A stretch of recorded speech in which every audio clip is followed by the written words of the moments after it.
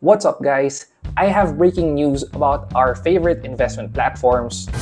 Now, this is not sponsored, but there are many updates on fees, charges, and features that will impact your current investment or perhaps your upcoming investments if you are using any of these three investment platforms. The first one would be BPI UITFs via the newly named BPI Wealth.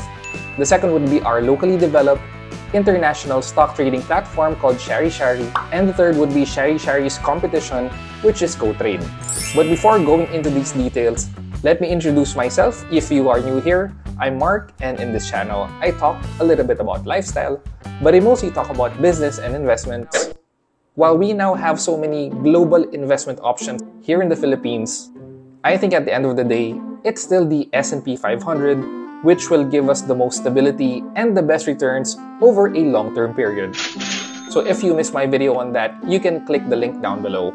Anyway, I shared in that video that I invest in the S&P 500 through the three channels I mentioned earlier. Thus, these charges, fees, and new features will definitely impact me. Don't worry, they're mostly actually a good thing.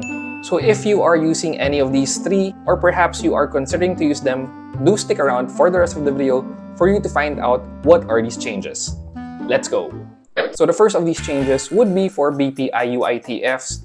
I actually have one of my viewers to thank for this. Thank you very much for the heads up on this, and I was able to do my further research on it. So anyway, our starting point is the BPI US Equity Feeder Fund, which is tracking the SPDR S&P 500 ETF. Now previously, the minimum buy-in for this investment fund was at 50,000 pesos. But now, BPI has lowered this minimum investment to just 1,000 pesos. So it's much easier now to buy into this investment. On the other hand, if you wanted to use your dollars for this investment fund, the previous buy-in was at $1,000. And now, they have also lowered this to just $100.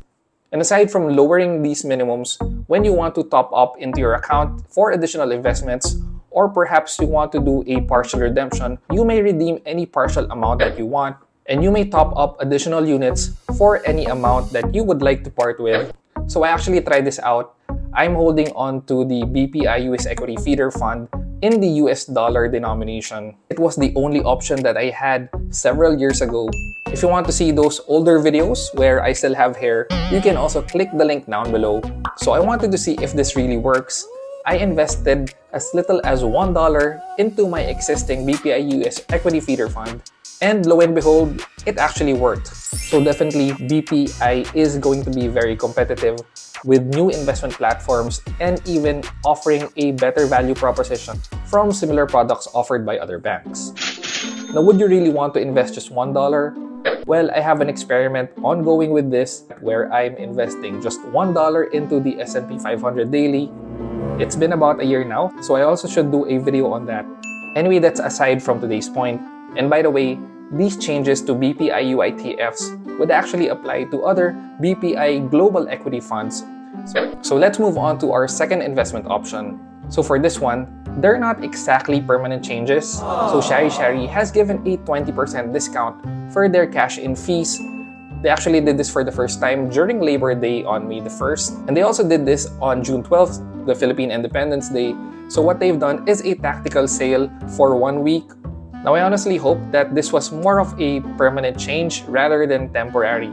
If you've watched my previous video on Shari-Shari, I guess I criticized them for their high fees, especially when comparing them to their competition. So I'm glad that I guess somehow Shari-Shari is listening. Again, this is a step in the right direction.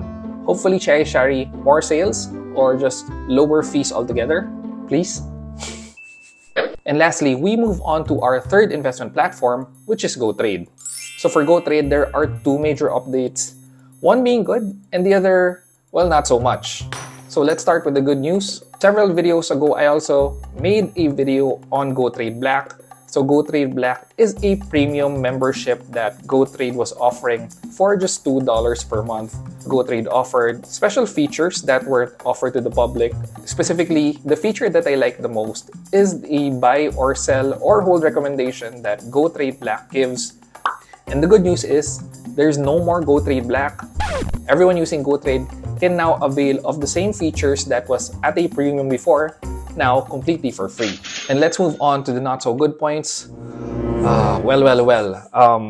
Unfortunately guys, Gotrade is increasing their fees and other charges. So let me share these with you one by one. So previously, all stocks, ETFs, and REITs were being traded, bought and sold for free on the Gotrade platform.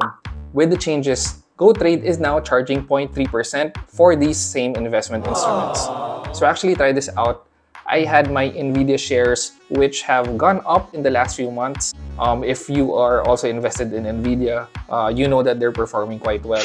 So I wanted to try out how it goes in terms of selling. So you see here that on top of the amount that I wanted to sell, Gotrade is actually getting 10 cents from this trade, while previously we were doing this for free. Unfortunately now, this comes at an added cost. For deposits, Gotrade is now charging 55 cents per transaction. Again, previously this was free. For withdrawals, this was previously at $2 every time that you wanted to withdraw your money from Gotrade into your bank account. So this has now unfortunately increased to $5.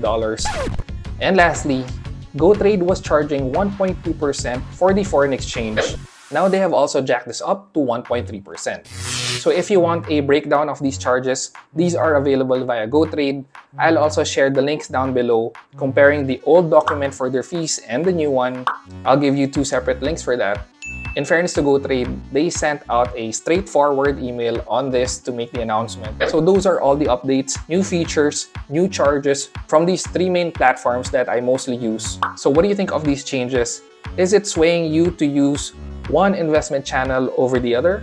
How is this impacting your investment strategy and apps that you use?